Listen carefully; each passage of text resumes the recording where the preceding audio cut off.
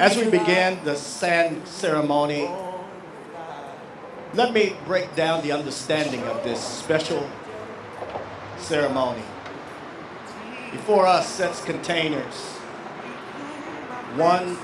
Two of those are filled with white sand.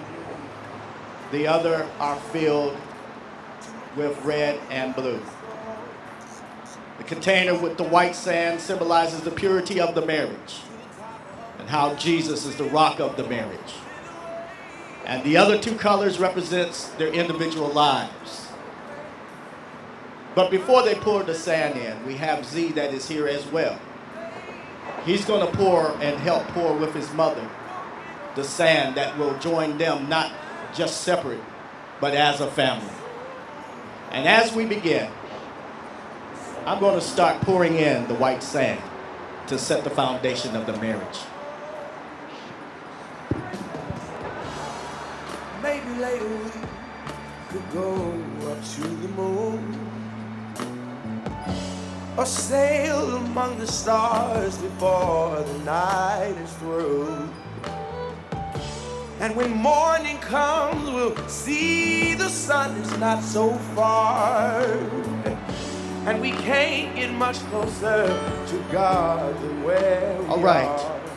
We'll go to a place only lovers go. Shaunta, Christopher, and Z, please pour your sand into the container.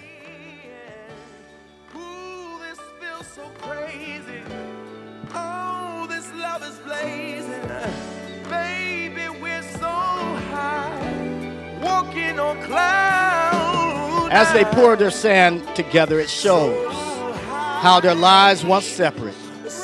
It shows how their lives are now becoming intertwined as one. Just as it would be impossible to separate these sands once poured, their union shall make it inseparable as well.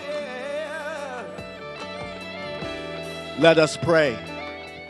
Bless this marriage as Shaunta, Christopher, and Z begin their journey down the road of life together.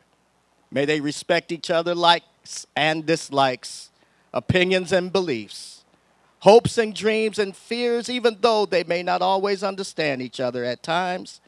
May they rest in the knowledge that no matter what happens, by holding on to each other, things will work out for the best.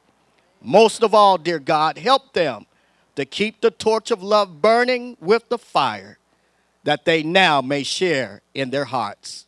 Amen.